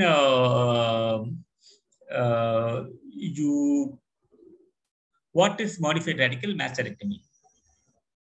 It is a surgical procedure wherein excentrate of all accessible ear cells, eradication of disease and excision of the cholesteatoma sac from middle ear, adductus and antrum, and exterior, and making it into a single cavity by breaking the bridge and reducing the ridge, and exteriorizing the cavity by wide posterior meatoplasty. So, eradication of the cholesteatoma from the middle ear cleft, excision of the sac, elimination of the infection from the middle ear, mastoid, attic and antrum, making the mastoid air system into a single cavity by removing the bridge, reducing the ridge, and amputating anterior and posterior buttress, and exteriorizing the cavity by doing a wide myoplasty. It's called modified radical mastoidectomy. What is the drawback of modified radical mastoidectomy? Sir, if the cavity problems can be there, like the repeated accumulation of wax, repeated infections, normal anatomy is distorted, sir. So here, if a patient needs any hearing aid, we cannot use it. Also, if caloric stimulation can be there, post-operatively the patient can have caloric stimulation. One is cavity problem. Second one is when the patient has got a sensory hearing loss, you can't augment by giving an hearing aid. Third is reconstruction will be poor. These are all the drawbacks of the cavities. Okay, doing a modified radical mastoidectomy. What is the gold standard of? What is the? Somebody asked a question 1 minute.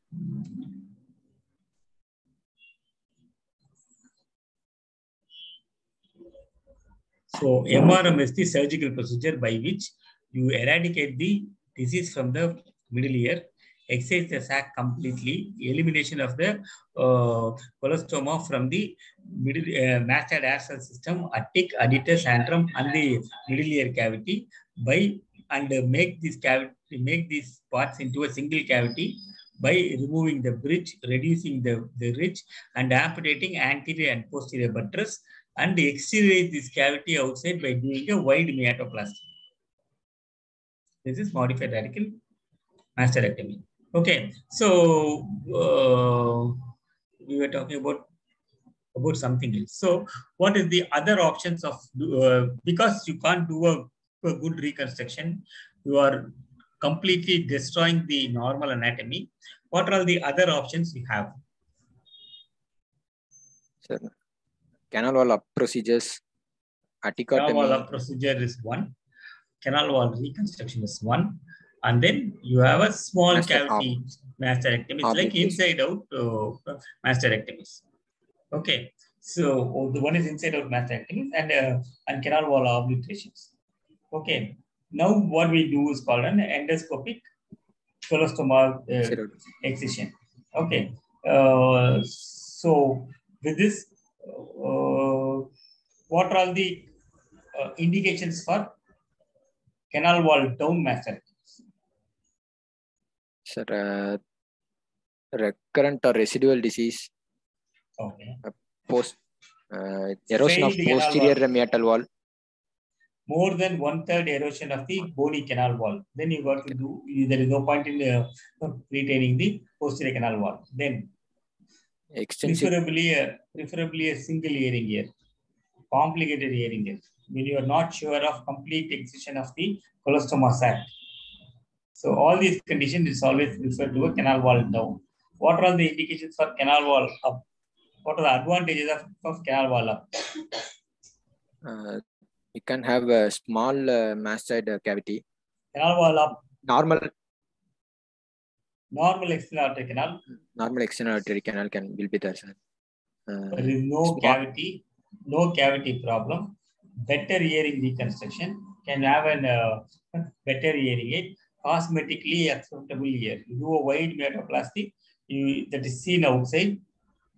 Okay, that can be avoided. When will you do if the patient has got a dead ear? What are the indications for radical mastoidectomy? What is radical mastoidectomy? Sir, complete obliteration of the cavity by plugging the eustachian tube and removing the removing the disease from the eustachian tube, inner ear, and mastoid cavity, and making it into a single cavity, and obliteration of blind cell closure of that. Modified radical mastoidectomy. What is the difference? Sir, we won't. We will close the eustachian tube and we won't reconstruct the hearing mechanism. So there is no ossiculoplasty.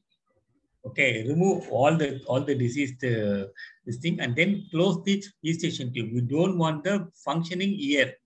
So you plug the eustachian tube, remove all the article, and then if needed, close the blind shunt closure of the external aortic canal. That is called radical mastectomy. What are the indications for radical mastectomy? Extensive cholesteatoma involving eustachian tube. Inner cholesteatoma. What are the indications for radical mastectomy? Extensive and aggressive cholesteatoma cholesteatoma involving the eustachian tube. Eustachian tube cholesteatoma, yes. Cholesteatoma involving the petrous apex and inner ear. Petrous apex, inner ear. Okay. Cholesteatoma involved inner ear. What is it called? Dead ear, cochlear-promontory fistula, eustachian tube cholesteatoma. Then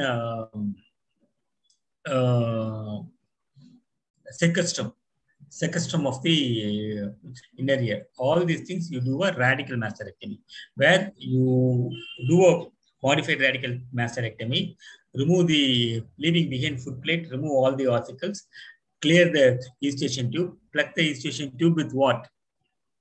Muscle. What muscle? You can use a temporalis muscle. Temporalis. Okay, take the muscle, plug it. Okay. Or you can do it with a fat, or you can do it with soft tissues. Usually we use the muscle. Okay. Then that is the radical mastectomy. Usually that for cochlear-promontory fistula or dead ear or eustachian tube cholesteatoma or secastrum of the inner ear. Okay. So how will you once you have done the surgery, how will you reconstruct? Sir, for posterior modified radical mastectomy, how will you reconstruct? Sir, we will do meatoplasty and no, canal wall is down now. You have only the stapes. How will you do reconstruct? Sir, we can do type 3 tympanoplasty. We can do type 3 tympanoplasty if the stapes is also not. Okay, stapes is not there. Total ossicular reconstruction prosthesis or cartilage graft can be used. Cartilage tympanoplasty, or you do short columella.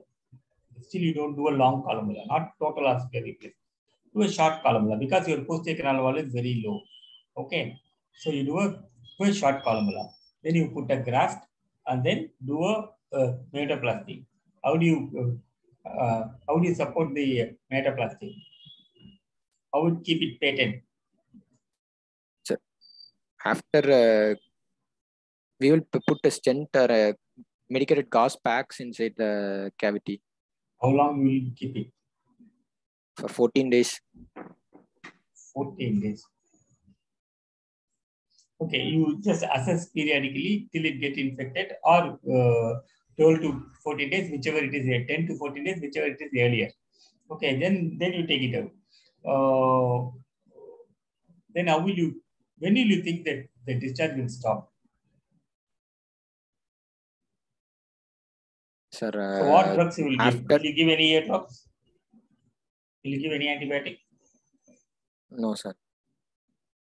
After complete epithelialization of the cavity, the discharge will stop. I will give oral antibiotic coverage only. Ear drops with steroid to control the infection and make the ear better. So 3 weeks to 3 months discharge is expected. Okay. What are all the complications of metaplasty? Sir, wide meatoplasty can allow infections into the middle ear. Sorry, infection into the cavity. You separate the ear from the cavity by your grafting. The cavity is light-based Bamas epithelium. That will not cause infection. How will it cause infection? Better fungal infections and the external, that is happens for the external ear also. When you remove the cartilage, the patient can develop perichondritis. Okay, so that's a very painful condition that you got to be Look very careful. How will you manage? For pericarditis, we can do incision drainage and compressive dressing.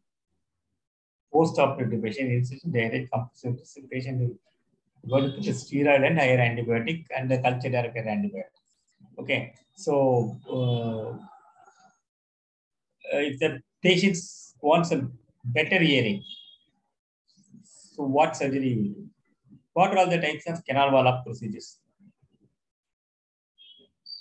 Articotomy, cortical masterectomy, combined approach tympanoplasty. What is combined approach tympanostomy? Cortical masterectomy with the posterior tympanotomy and transcanal tympanotomy. Anti-tympanotomy, posterior tympanotomy, cortical masterectomy Cortical. is called combined approach tympanoplasty. Okay, what is intact bridge masterectomy? Articotomy. Intact bridge masterectomy. Sir, the medial most part of the bridge is removed along with the antrum and excentricity of antrum and attic, so that we can remove the disease from the attitus, attic, and antrums. Only the medial most part of the bridge is retained. Yes. So lateral part is removed so that you maintain the posterior canal wall. So you can reconstruct the medial cavity. That's called intact bridge masterectomy. Okay. So articotomy is a canal wall. Articoantrostomy, if you don't reconstruct, that's called a canal wall down. If you reconstruct, that's canal wall up. Okay. What are all the ways of reconstructing posterior canal wall? Sir, using cartilage, bone grafts. Okay. Hydroxyapatite, rosaline. You can cut the bone, take it out, and keep the bone. You can take the cartilage from the septum bone, then you can reconstruct. Or you can use the drained bone dust to reconstruct. So there are various methods of reconstructing posterior canal wall. Okay, what is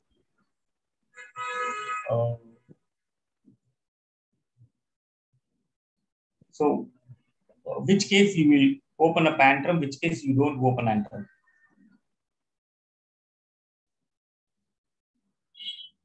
Sir, posto-superior retraction pocket cases, we must open the antrum. Posterior superior retraction patient. What is flexible approach? What are the steps of flexible approach? Atticotomy.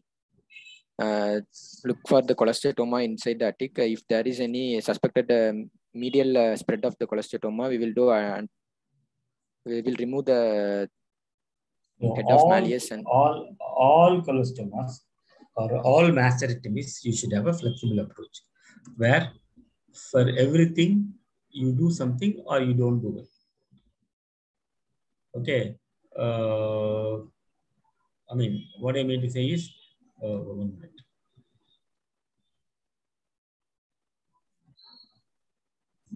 So, flexible approaches, first you put a post-auricular incision, then take the graft, then do a myotomy, then do a canaloplasty. Posterior canaloplasty, anterior canaloplasty, next external canal into a conical thing so that your reconstruction will be better. Then look at the tympanic membrane. Define whether it's a mucosal disease or a squamous disease. If it's a squamous disease, do a mastoidotomy. Mastoidotomy, if there's a mastoid doesn't contain cholestoma. You don't do a cortical mastoid, do a mastoidotomy. If you see a cholestoma, follow that cholestoma. If you don't see any colostomas, do a articotomy. Okay. Then do an articotomy. Then do a mesotympanic clearance. Decide whether you want to do a canal wall up or a canal wall down. So these are all the places you can you can define. If you see if you do a meatotomy, when you see the huge colostoma, then you do a go up to the tip, sinodural angle, remove all the areas. If there is colostoma, stop short of the up to the only up to the lateral semicircular canal. Then you can plan canal wall up. Okay, or you can still do a small cavity masterectomy or posterior canal wall masterectomy. So doing it segmentally, one by one. So you do a post-auricular incision, take the graft, meatotomy, canaloplasty, first step decide. Once you are decided your first step, you don't see any colostoma, only a retraction packet. Do a atticotomy, remove the posterior superior bony overhang, look for attic colostoma and sinus tympani colostoma. You do see colostoma, then you do a mastoidotomy, then see whether there is colostoma or not. If there is no colostoma, go to that next step. If there is colostoma, do accordingly. Then you do a occipuloplasty, reconstruction, and come out. That is called a flexible approach. Okay. Then so with you have done all these things. Then what is recidivism? Recurrent or residual disease cholesteatoma combined together called recidivism. Why is it called recidivism? Sir, what is the meaning of recidivism? Come back. Tendency to fall back to his original behavior. So this term is borrowed from the social pathology. Social pathology, there are people who are called jailbirds. They will do a small mistakes, get convicted, go to the jail, come out, do the same mistake or similar type of mistake, go to the jail and come back, and they'll be keep recurring to the repeatedly coming back to the jail. So the same word was borrowed from the social pathology. It's called recidivism. That means residual, the tendency of the cholesteatoma to come back. It can be a residual cholestoma or a recurrent cholestoma. What are the causes for residual cholestoma? High facial residual, maybe sinus tympani for facial recess we would have missed during the initial operation of cholesteatoma. So residual cholestoma can be a cholesteatoma which is left behind knowingly or unknowingly. Where are all you leave behind cholestoma knowingly? Where you are allowed to leave behind cholestoma? Adherent to dura. Okay. Tightly adherent to membranous labyrinth.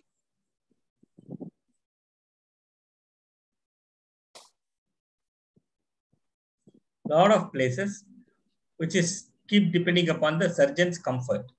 Intracrural cholestoma over the round window, oval window, descent facial, all these things. If you are competent enough, you can remove or you can leave.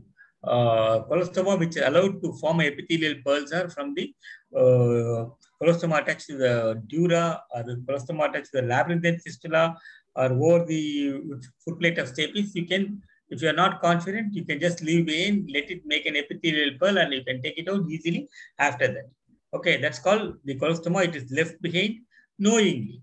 What is that cholestoma? You leave behind unknowingly. It's a cholestoma in the hidden areas. What are the hidden areas?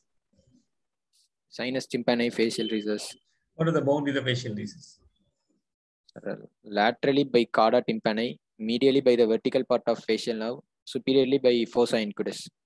So that's called antrum threshold angle, otherwise called facial recess, which lies lateral to the vertical part of the facial nerve. Medially by the vertical part of facial nerve, laterally by the cauda tympani or tympanic annulus, superiorly by the fossa incudus. This was a very famous question some 10 years back, but now after the advent of cochlear implant surgeries, everybody knows what is posterior tympanotomy. So what is sinus tympani? Sir, space in the retrotympanum bounded medially by promontory, laterally by vertical part of facial nerve, superiorly by ponticulus, and inferiorly by subiculum. So there is a boat-shaped space extending from the oval window to the round window, medial to the facial canal, which is bound laterally by the facial canal, medially at the upper part by the footplate of stapes and the oval window. Superior part is bound by the ponticulus, inferior part by the subiculum, and the inframedially by the round window. So that boat-shaped area is called sinus tympani. It's a real hidden area. What are all the types of sinus tympani? Sir, beneath the retrofacial, medial to facial nerve, beneath the facial nerve, and retrofacial. Okay, so whenever there is a sinus tympani goes up to the facial nerve, that's called medial to facial nerve. Then that is called the anterior to the facial nerve. It can go below the facial nerve, that is type 2. Retrofacial, that's called type 3. So retrofacial sinus tympani colostoma, how will you remove? Type 1 and type 2 can be removed through the mesotympanum using angled scopes, mirrors, or you adjust the patient or go to the face end of the patient and you can remove it. But the type 3 facial type 3 sinus tympani, you got to remove the colostoma by going from behind. You remove all the retrofacial cells, identify the colostoma and try to remove the colostoma. Okay, right. You need to reroute the facial nerve because you are not going to open up the facial canal. So with an intact canal, you can remove the colostoma. Okay, that is about the where else you can leave behind colostoma.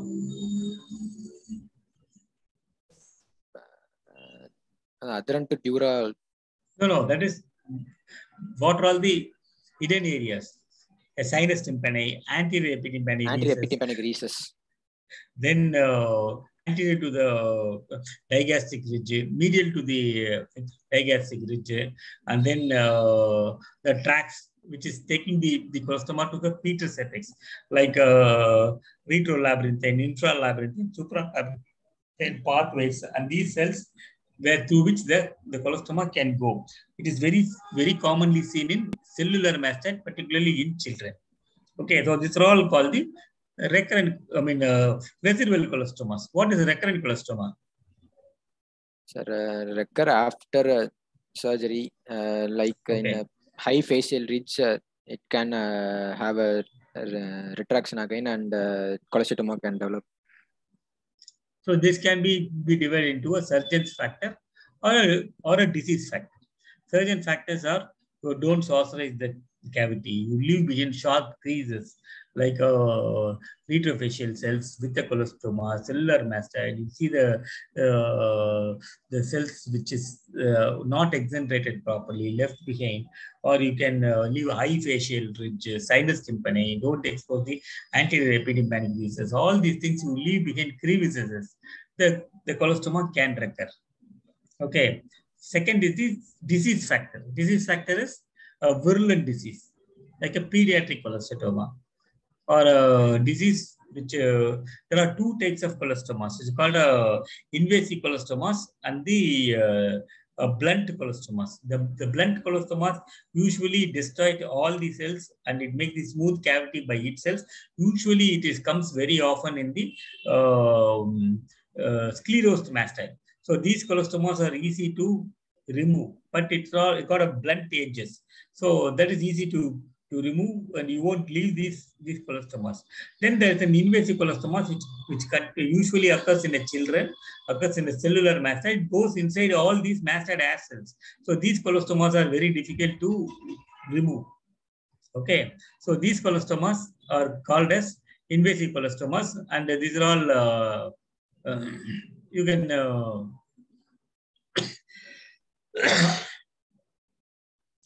Okay, these are all invasive colostomas, which you can very difficult to eradicate the disease. Sometimes you got to accept the failure. Okay, right. Anything else? What we have left out? So, what do you think the patient's disease-free state? What is cavity problem? Sir, repeated infections, accumulation of wax, dizziness due to caloric stimulations. What is Siegel's tinnitus? Deformity. Sir? What is Siegel's tinnitus?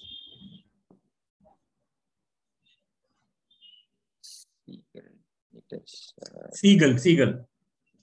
These cavities, when the air goes inside, it produces a noise, which looks like seagull is shouting. No, seagull's voice. That's called Siegel tinnitus. The noise occurs because of the air goes inside the a cavity. That's called Siegel tinnitus. Okay. What is chocolate cyst? Sir, accumulation wax, cyst inside the accumulation of wax inside the cavity. No, the chocolate cyst is you get the like a cholesterol granuloma. You get the cystic lesions in the cavity due to the hemorrhage in the cavity. So that's called chocolate cyst. Okay. What is the cause for failure in these patients? Single most important cause for failure.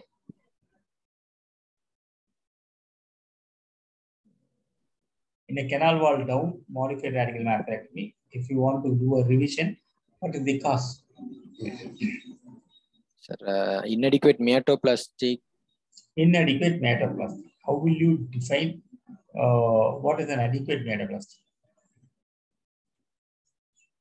Sir, the volume of cavity should be adequate.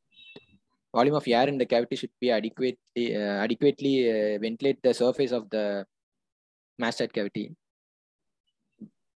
VS ratio. It's called VS ratio, volume versus surface ratio.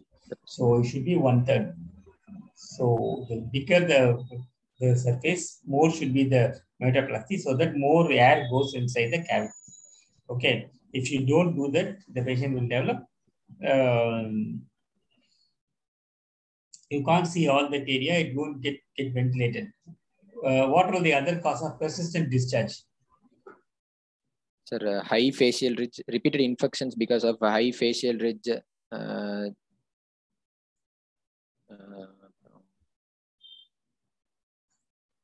sump in the floor. Some can occur at any place. Can occur the sinus tympani, can occur the sinus lumen, the anterior equipment, tip, anything. Okay.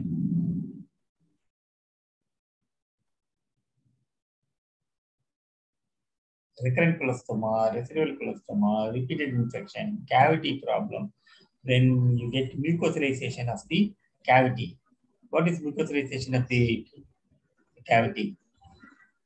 Sir, middle ear mucosa develops. Cavity has got nothing to do with eustachian tube.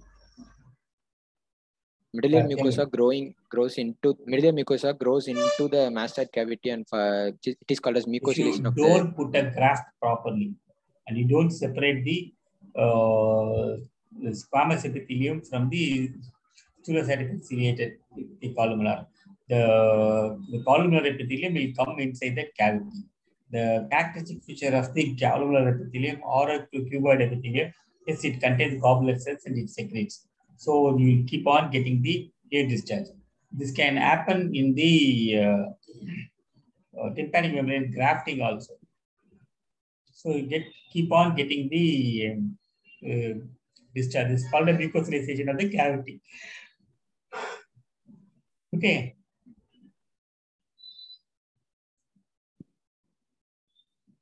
Harsha?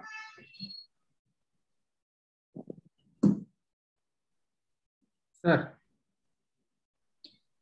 Janigram. Yes, sir. Dr. Lakshmi here, sir. Can we close the session today? Sure, sir.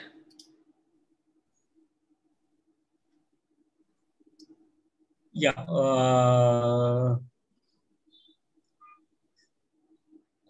Thank you, sir. Sir has got some emergency. He has just now left, it seems. So he requested me to give the closing remarks, sir. So actually, a very beautiful presentation by Subramanian.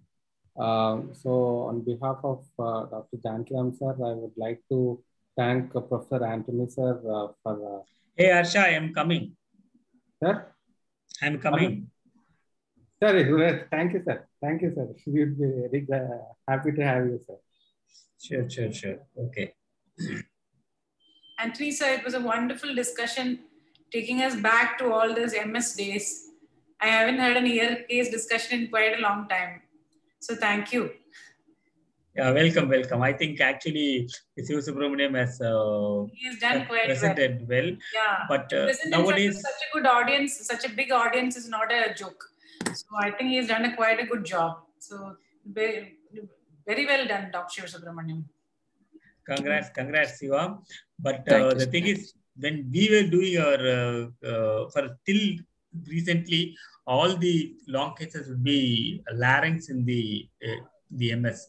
But now slowly the CA larynx and CA hyperpharynx is going out of the hands of ENT surgeons. Now everybody concentrates only on the ear. We used to tell, if you get a ear, you will fail. If you get a larynx, somehow you will pass. So whatever answer you tell, it looks adequate. Whatever answer you tell, it looks adequate. But in ear, whatever answer you tell, it is not adequate.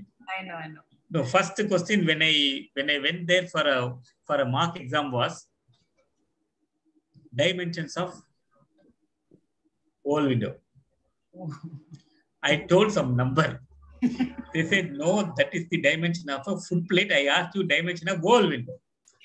So that Janigram used to tell, even if you walk upside down in the ear, nobody will see you. Only after the advent of endoscopic ear surgery, somebody will look at you and say he is doing something new. Otherwise, ear has been saturated. So it is very difficult to impress people with the ear.